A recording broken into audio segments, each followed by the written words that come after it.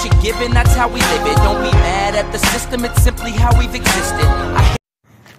How we doing, guys? Tonight I'm going to show you guys a couple of techniques that I got from my sensei, my coach, and also a couple of Woffords. So I'm going to do my coaches first.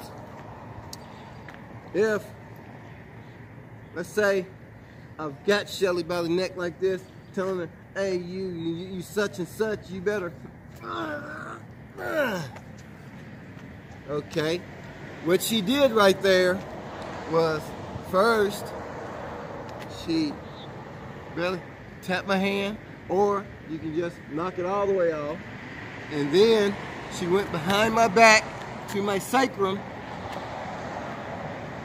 and at the same time, she used my chest to push back, causing me to go off balance. Now, you can also do it at the neck area, but this throws your equilibrium off. And you can also put your fingers down in the person's throat like that too, to knock them off balance. So, the next move is from my shidoshi.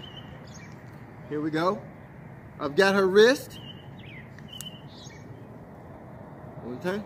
There you go. Perfect. What she did there was, grab my wrist. I'm gonna do it real slow. What she did there was she came up like this and slid her hand through like that to knock it off. Plain and simple. Easy technique. Last one. You better not do nothing, man.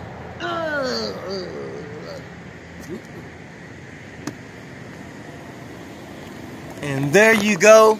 3 simple techniques that you can do to save your life. Thank you for watching Woffords Way Martial Arts.